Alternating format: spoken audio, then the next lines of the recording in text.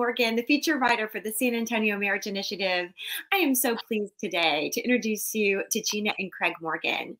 Craig and Gina learned many lessons from their 1996 marriage and subsequent blending of 7 his, hers, and ours kids together. Lessons that form the foundation of the ministry they started in 2011. Blended Together Forever offers hope, encouragement, and resources for blended families. We're going to learn how you and your churches can partner with the Morgans to help the blended families in your congregations thrive. Craig and Gina, thank you so much for being here. Thank you, Amy. We're grateful to be here. Good to see you. Yes. Oh, this is fun. And fellow Morgans, even though we're not related at all. We'll have to check that out. I love it. Well, you know, from your story, this is an area that you have experientially lived. Can you kind of tell us a little bit about how this all started, how you guys found each other, and how you realized the need for the resources that you've now created? Sure. I'll let Gina tell you how we began, and then I'll tell you how that beginning sprung into trying to start a nonprofit. Right. Well, it all started back in 1993. We had a mutual friend that had this great idea that she was going to fix us up on a blind date. And she knew that we were both had been in marriages that our spouses had left, and she thought it would be a great idea for us to meet each other. Well, after a few attempts getting me to come to Dallas, and this was back, you have to remember, no cell phones, no Facebook, no Instagram. It was a true blind date. Yeah. So it finally worked out, and when we all went out as couples and had dinner together, and the story kind of went from there. We dated off and on for 3 years. We had some pretty high walls built up. And probably some trust issues there. Yeah. And dated off and on. And of course, I had 4 boys. He had a boy and a girl. So I'm sure he took that into consideration. Like, nope, not going to happen. And how old were your children at this time? What was the age range? 10 all the way down to 2. Mm-hmm. Wow. Yeah. So a big group there. Yes. And so finally, in 1996, we tied the knot and had his, mine, and ours. So fast forward today, we have 7 grown children that are out of the house, and grandbaby number 6 and 7 on the way. Yeah. So wow. Yes. Oh. And lots of stories in between that I just told you. There's a lot that goes in between that. Mm-hmm. We just celebrated we're at 26 and a half years now that we've been married. So lots of stories, lots of fun, lots of tears, lots of growth in between, but it is possible. And then the honeymoon comes at the end. So starting about 6 years ago, we just started our honeymoon. When you became empty nesters, yes. Right. Well, I know you guys realized, especially, even at the very beginning, blending 6 children, ages 2 to 10, because yours were kind of in the middle there, Craig, right? Of the 10 was the oldest and the 2 was the little, and so yours were the middle. You noticed there were some challenges, and I know those are some things that then you've wanted to help other people address. What were some of the things? Because people that start without children, these are unique to blended families, but you're not alone. In fact, we talked about a statistic about how many blended families. I mean, it's very, very common.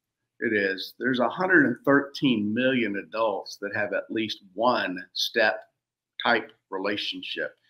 And I didn't catch the vision, Amy, early. It was our pastor. It was Mother's Day many years ago. He approached me and he said, Craig, I've been reading up on there's 40% of the whole U.S. population that are raising blended families. And he knew we were because we were a member there. And he goes, I think this Mother's Day, I want to do something different for our service. I'd like you and Gina just to share your testimonial on what you're doing to try to blend your family as one. I said, well, okay. So I kind of thought that's all we were called to do, and that was going to be the end of it. Yeah. Well, let's just say, long story short, the Lord kind of kept knocking on my heart, and it kept being a burden, to be honest with you, Amy, until we finally surrendered. I just started Googling and YouTubing. I could not find evidence of one blended family ministry, and I'm talking about in the entire United States. And so then this burden became almost overbearing, and I said, we have to do something, because there's a gazillion people Right. that have walked in our shoes, and there was no help. There was no, so that was what the real birth came out of, was a burden, really, like we have to do something. So that's why we did. Well, and second marriages, I mean, there are statistics. So second marriages do have, you know, it like you and I had discussed, it's not just, oh, second marriage, now this one's good. The second marriages have some disadvantages and they have some obstacles. And especially if you're adding kids to the mix, to, like you said, there, it's just not going to be just okay. We have to help people become okay. Right. And you, I know you felt sometimes not always, you know, that obviously that pastor in that church was very welcoming, but you said sometimes the church wasn't super helpful. Yeah, I'm gonna let Gina. We've got a couple of favorite stories of how that happened. I'll let her tell that, but that's very typical, and it can be. So yeah, yes. Tell them what happened to us. Well, we just began to notice anytime we attended there wasn't obviously Sunday school classes for blended families or small groups Right. back then. There are more now. But we'd go to Sunday school. And of course, you know, in Sunday school, they always want you to stand up or tell a little bit about yourself. So when we would say, you know, married however many years, 7 kids, you know, when they came by to meet us afterwards, they'd say, wow, you've had 7 kids. And I said, well, I've had 5 of them. We have his, mine, and ours. And we would get the, oh. And then you would just feel kind of that black cloud swirling over the top of you, like, you know, oh, you're defected. You're not from this world or something. And it just didn't make you feel like really there was a place that we fit in. I think this is a real point where our marriage mentors might want to just do a little gut check and say, you know, we need to think about this and think about our attitude and our heart to be, you know, as they're thinking about engaging with you guys, and think about engaging in a way that's going to make their families feel loved. Absolutely. Right. Because the biggest percentage of those families sitting in those pews, unfortunately, are blended families or second marriages or third marriages. And, you know, their situation and their issues in their family are unique. They're different. They're not like any others.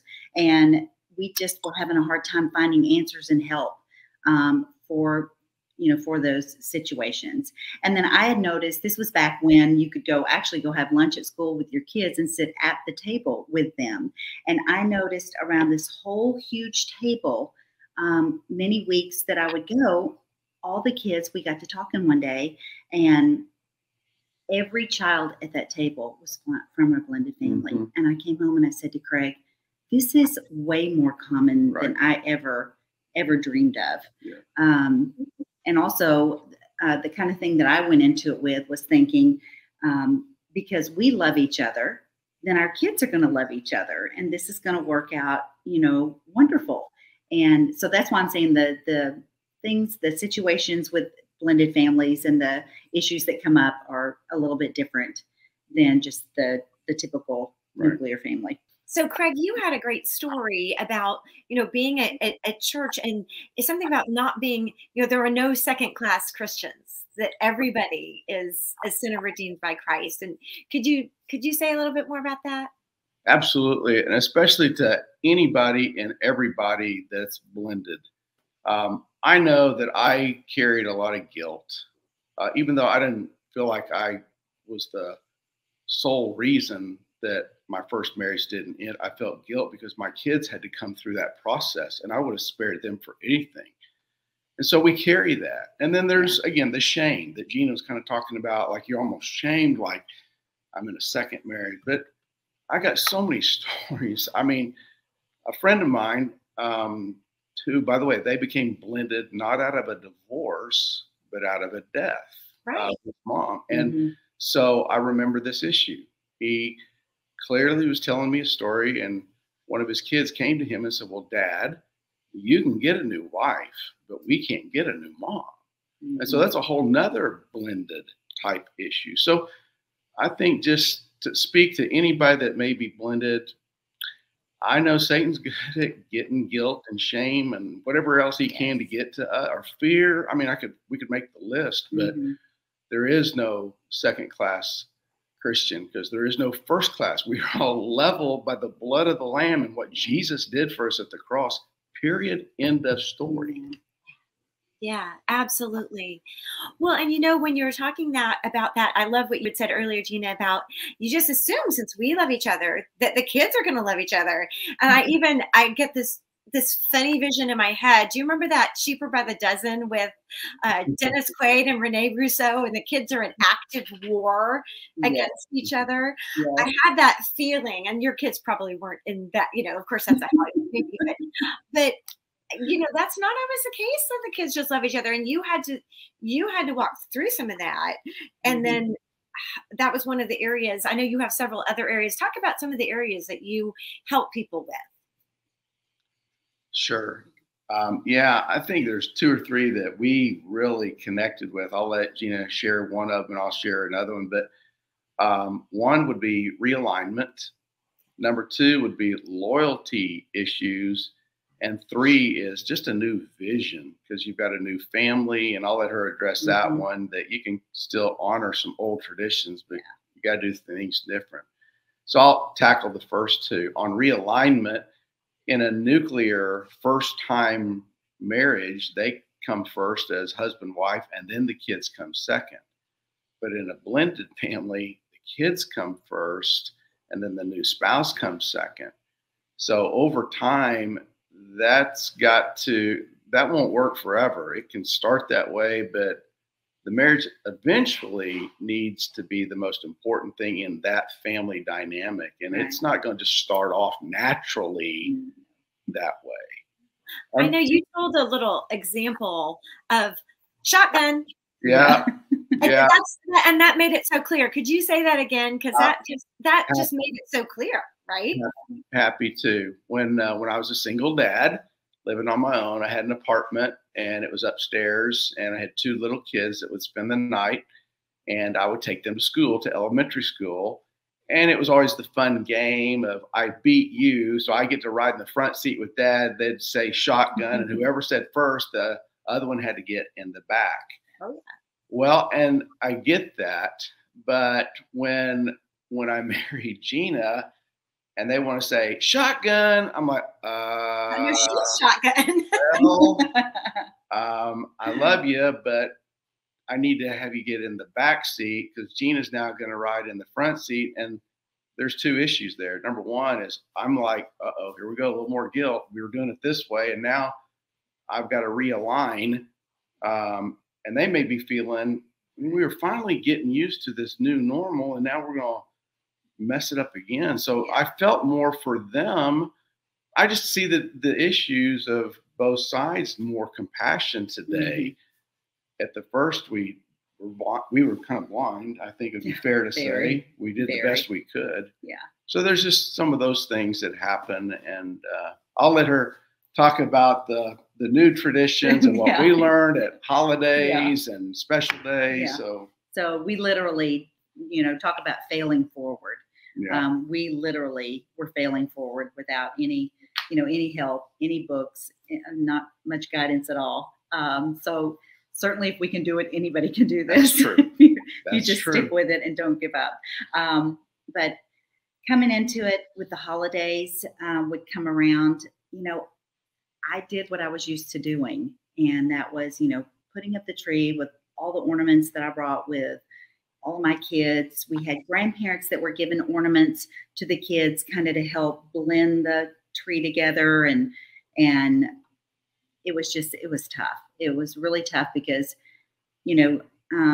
as for so many men, they come into a marriage, they don't bring their Christmas decorations or any of that stuff.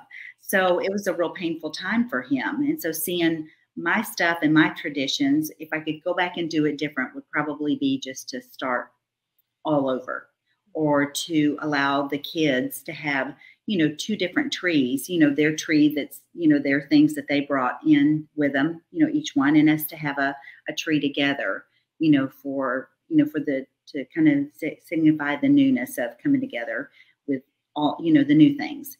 And the same with like just the outings, the things that we did at Christmas, to change those up a little bit and do different things that are new, that also signify, a new beginning. Because it's building for the future, right? Right.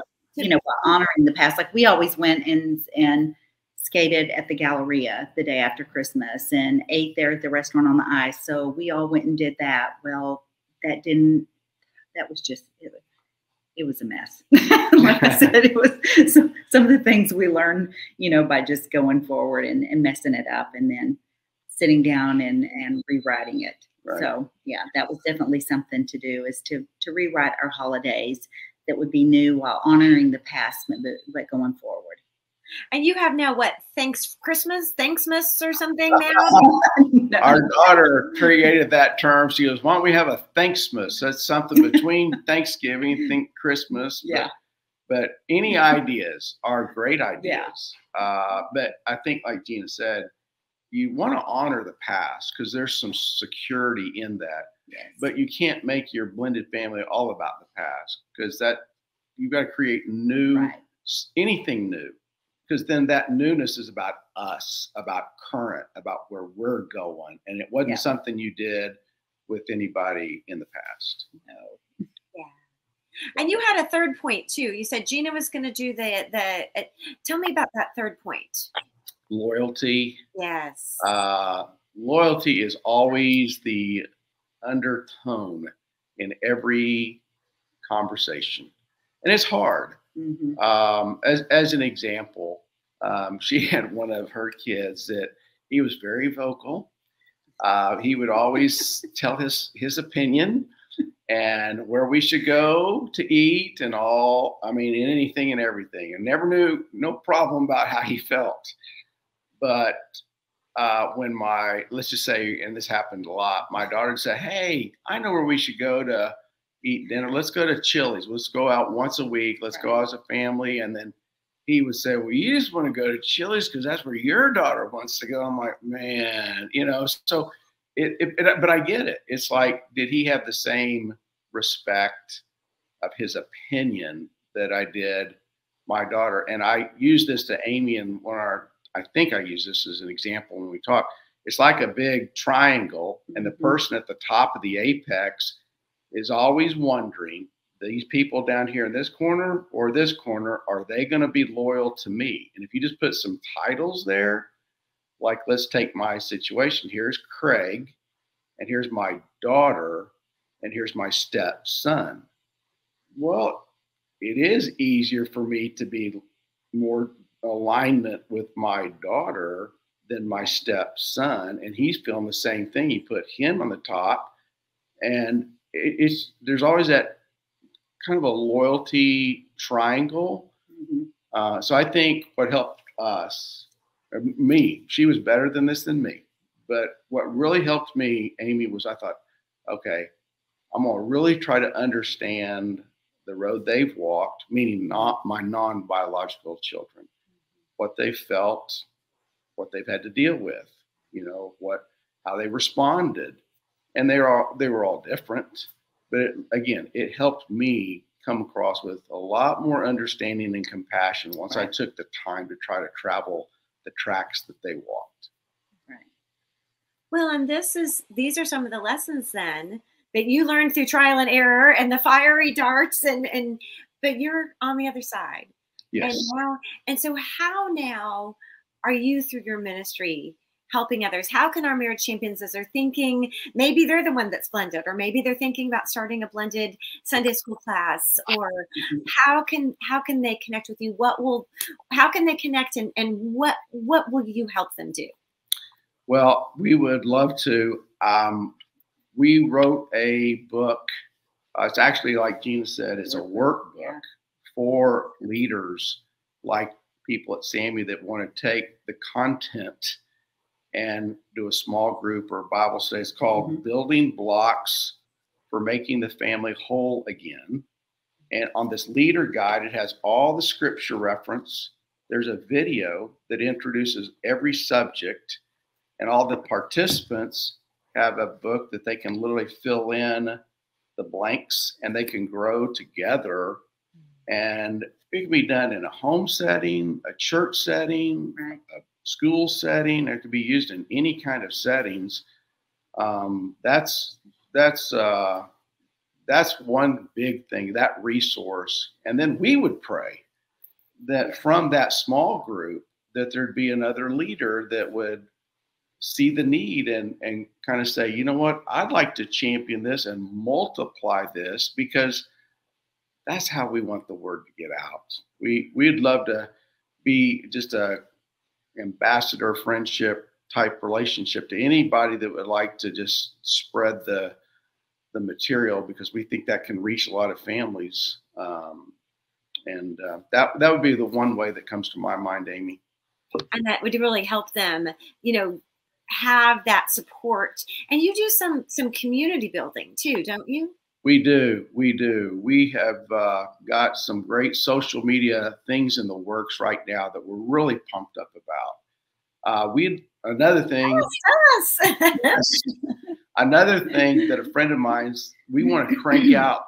He said like 1,000 videos. Well, what he means by that is get actual end users, husbands, wives, even kids, and whoever that could teach a principle, and we could put those short little, video segments out on social media that could be shared and sent out. So we think those two is kind of a basic strategy piece of social media with video content, and then actually small groups. And hopefully from that, leaders would go, wow, this is needed. It resonates with my heart. Like the interview you did with James and Monica Shaw. And then others can just compound that in their church and then across the country. And that would be a blessing.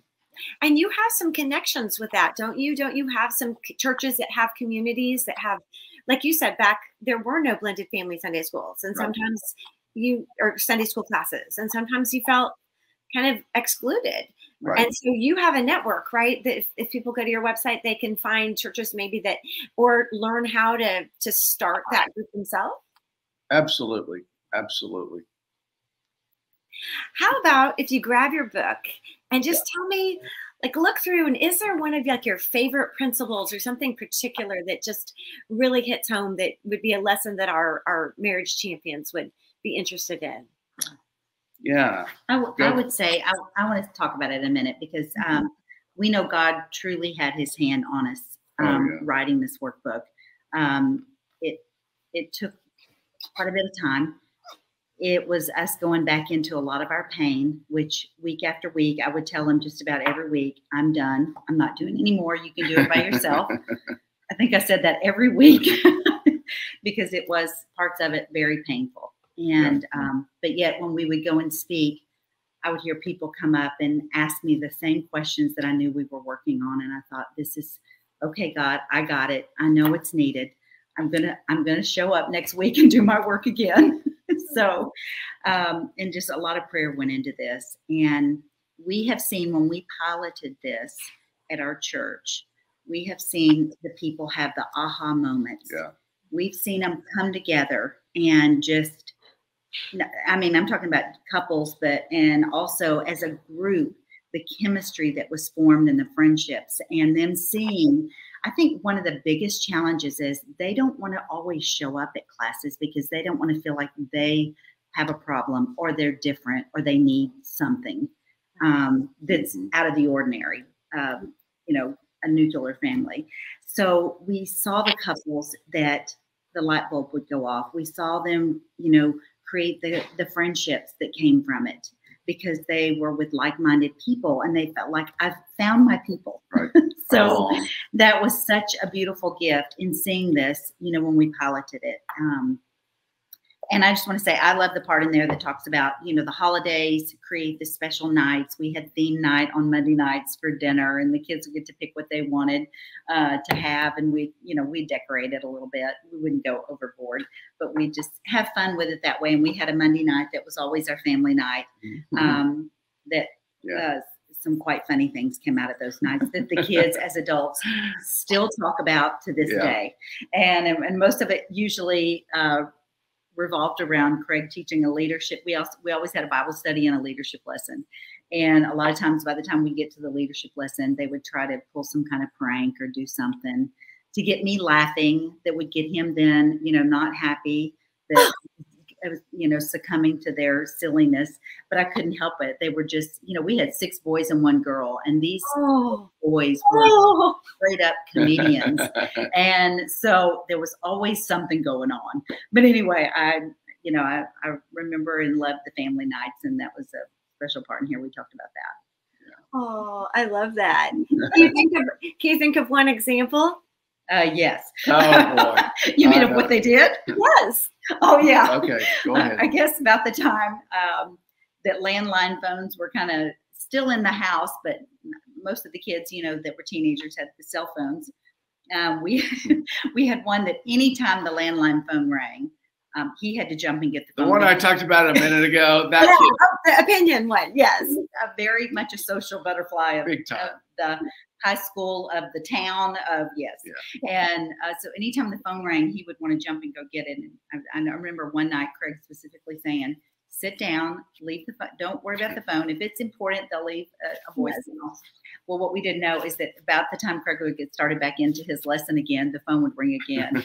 And what we didn't know, it was his son underneath the table with the cell phone, calling it just to get him going. And all the other kids knew that he was doing it. And so, oh, that's so funny. I can't imagine that many boys. That's a basketball team. And plus one. And your poor little daughter. Oh my goodness. She's going to be tough as nails. She was. She was a softball player, and she could handle her place, no problem. But we had so much fun. We traveled with them a lot. And people used to ask us in the airport if we were youth ministers. And we said, well, I guess you could say that, but we can spank these. Our own youth group in our own house. Yeah. So we had a lot of good memories, a lot of fun times. And, sometimes not so fun times, but they all worked in together. When I tell people we are a miracle in progress, there's no perfect family, but we've certainly, stayed the course. And I know at different times the kids have told us they really appreciate our example of doing that, because we were pretty transparent. They knew that we were both flawed. They knew that we didn't know what we were doing. So they were, pretty forgiving about a lot of those things, and said, they were proud that we stayed with it, and that we're still together. Yeah. And I think, go ahead, Craig. And I was going to say, and we were looking at the book when you asked that question, the very first quote, I guess I said it, because Christine wrote it, came to my mind. But then what you just said reminded me that regardless of how your friends and the people that follow Sammy or blended together or whatever church, whatever city in America, it doesn't matter how you start. It does, but it really, really, really matters how you finish. Yeah. And if you pass on a successful role model that, maybe you had a bad start, maybe this happened or that happened, but when they see something that worked, that child, that marriage, that next generation has just as successful rate as a first marriage. So it should give you hope that it doesn't matter what happened. If you'll give them, and that's what I think we're proud of, if I can say that they're going to get a vision and a picture of it's done well, even though it didn't start well. And that's where this quote, that out of sorrow and disappointment, God often builds great faith. And that's what he's done for us. Yeah. It's all about God. It's not us. We've tried to be faithful. We've tried to grow with the Lord. That's the success we've had. But again, the benefit down the road is we're going to see our kids have a pray that, you know, that they'll see that model. We pray for their marriages and their future kids and grandkids. So take hope, regardless of how you start. You give them this picture, y'all stay together, and whatever it takes, it's worth it. It is worth it. It is. Oh, well, I don't think there's a better way to sum up than that. I mean, that is inspirational. That's exactly what we're trying to get across to our marriage champions.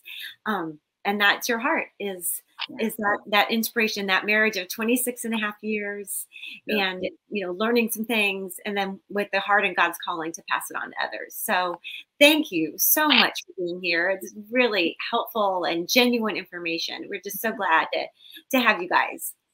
Thank you. Thank We're you. glad to be here. Yes, we are. Oh, and marriage champions, if you're interested in connecting with the Morgans, you can always find us at samarriage.org.